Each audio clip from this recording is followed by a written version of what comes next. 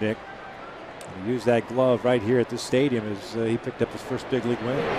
Aybar rips one into the corner right field. This one's hit well. Markakis is going back, and now it's off the wall.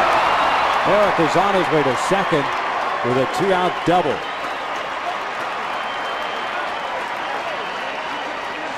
Well, unlike that game last year, not many baseballs were hit well against Gonzalez, but there's been 3 baseballs crushed. One by Trumbo out of the ballpark, this one off the wall.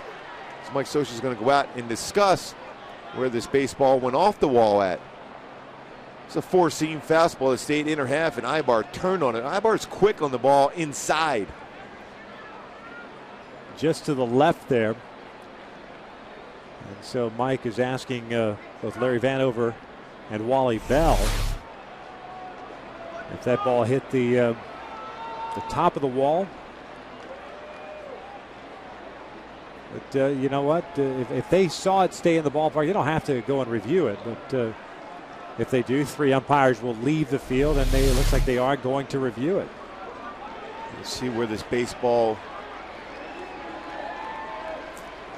It looked like right on that corner between the low part of the wall and the higher part.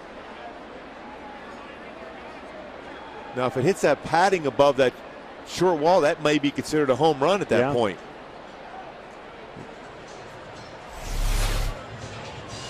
So they're going to go check it out. As it stands right now, it's the 3rd double for Eric Aybar this young season. And I was going to say the other ball that was hit well was Trout's out the center. So here's another angle we're going to be able to look at to see if indeed if this ball can potentially be ruled a home run. It's going to be pretty tough to make that call other than the double. And again, that's what the rule is in place for, to make sure you get the call right. And next year, we're going to see even more of an expanded look at replay in baseball. Yeah, there was talk that they were going to try to incorporate it for this season. They're still trying to figure out the logistics of it. Everything's still run out of Major League Baseball offices in New York.